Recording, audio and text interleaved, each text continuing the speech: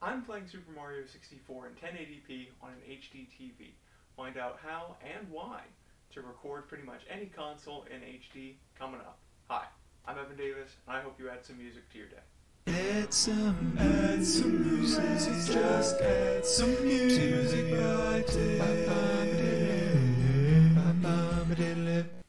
Back in the day, I used to be a bit of a gamer, and with that, I can tell you some of the stereotypes are a little bit true. Used to be a lot lazier than I am now. Are the video games to blame? Who knows? There's definitely some sort of a correlation there. But I tell you one thing that did get me active back when I was gaming, besides achievement hunting on Xbox platforms, was figuring out how to get this stuff to work. This is the second iteration of two sort of massive gaming setups I had.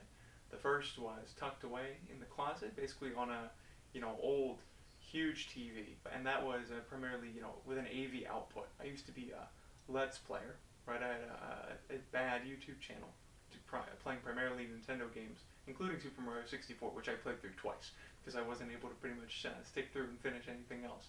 Because even though I was a gamer, I wasn't a very talented one, right? I think some of those old videos still have their charm, but regardless, I was exporting out to AV, recording in essentially less than HD, right? And so this is like very classic YouTube, right? Kid in the closet recording himself playing games, no webcam, nothing, just straight up, hey listen, I'm playing Mario, come along, I'm going to tell you about my life, however uninteresting it was, back in the 8th grade.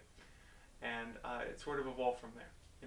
I of course wanted to take everything out of the closet, and I wanted to start playing it on the TV because, also as we were coming to the turn of me getting into high school, that's when also a lot more of the modern consoles were coming out, right? The Xbox One, and you're not going to play your Xbox One on a TV that's not huge, right? It's HD, right? Ooh, the best graphics ever at the time. Of course, the Wii U, regular Xbox, you could hook up to HD at the time, right? Through HDMI. Taking everything out from there into here is a big undertaking, especially because, I kind of forgot how a lot of that stuff was set up in there. And so recently, I've started selling off some of my gaming things. So just to provide a little perspective on the whole, gaming thing, I've been listing on eBay, and these are now my eBay shelves where most of the gaming collection has sort of gone. This is kind of a heavy stack, so, I was primarily an Xbox guy, of course.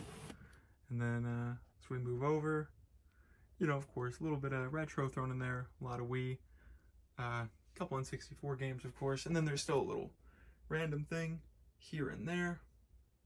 So, this to provide a perspective of, a little bit how into it I was. Plus, of course, had a lot of emulators and such on the computer to play games that were quite unaffordable at the time. And with this sell-off, I'm sitting here thinking like, man, do I really need all these things, right? Because I haven't played a game in quite a long time. I think the last time I played a video game, I briefly touched on Minecraft, back when it was popular on the computer a couple years ago. And then before that, I briefly played a little bit of Modern Warfare 2 at a gaming night, in college. So, regardless, I haven't touched, video games in quite a long time, and so it's taking up a lot of space.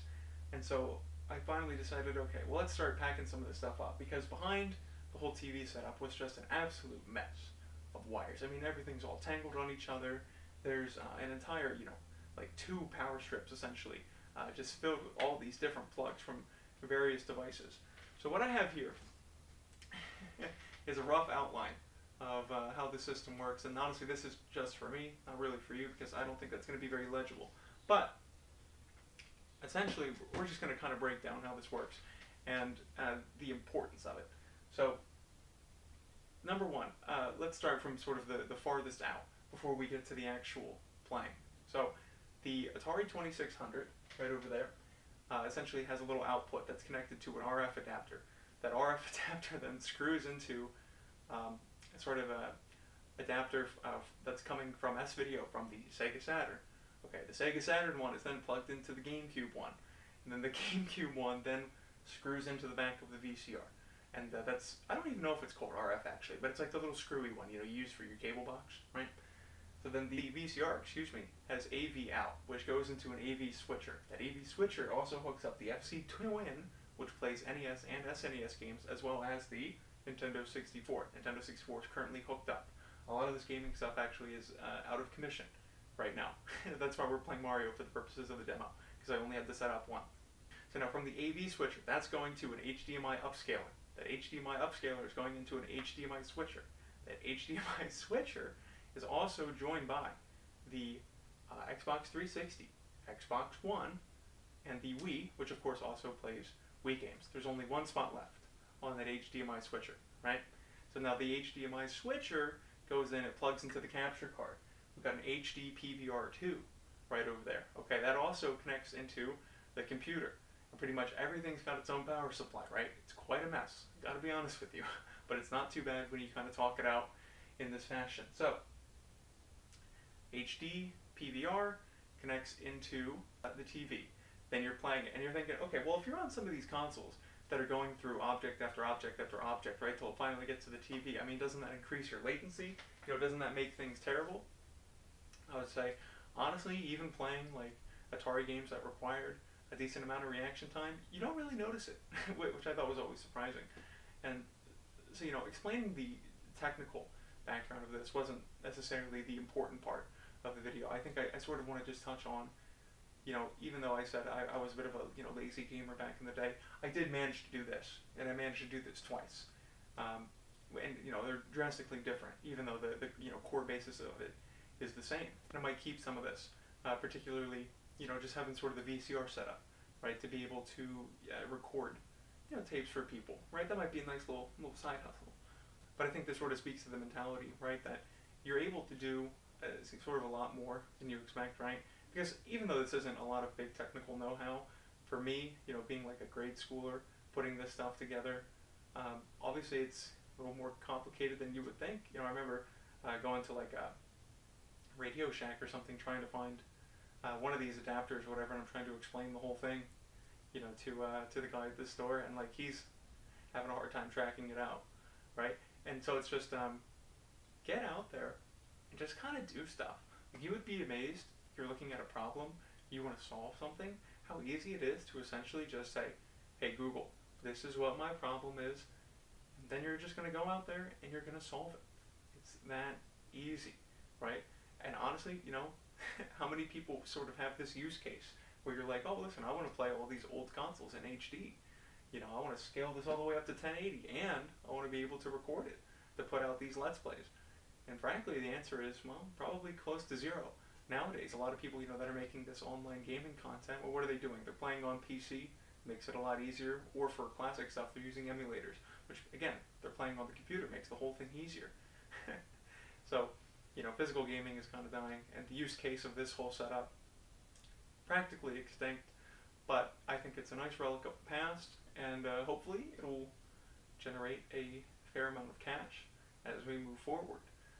You know, selling some of these things off, which, again, you know, a little bittersweet because of how much, you know, time I've spent with all of these things, but hey, ultimately we move on, we get different hobbies, and that's just sort of how it goes. Hey guys, a good morning! It is the Nintendo Kid coming at you with the first... Oh, I'm so happy I got first! Life complete. Let's Play on his channel, by the way. Super Mario 64 has been done a lot. But, first Let's Play on my channel. Here we go, let's start a new world. Super Mario... Oh, wait a minute. Cutscene? Dear Mario, What? please come to the castle. I have baked a cake for you. Yours truly, Princess Toadstool. Oh, this is when she was still called Toadstool. Yeah, that was her, original name in Japan. Then they changed it in America. I'm not sure if they still use Toadstool, but I think they prefer it. This is her castle. As you can see, there's Lakitu flying around with a camera. He's the guy that's supposedly giving you the view, so Mario's not in a, you know, first-person perspective. Although you can get it kind of close to that. So, yeah. Here we go, just got out of a pipe that's now gone forever. I'm gonna end this video off here, instead of using the 15-minute time limit, because, you know, I just think this is a good place to end. Defeated our first mini-boss. So, yeah, this is the Nintendo Kid signing off. And so with that, You know, like the video if you enjoyed. You know, comment down below. Do you used to be a gamer? Do you have anything in your life this elaborate to do very menial tasks? Smash that bell button if you want to be notified about upcoming releases. And please, add some music to your day.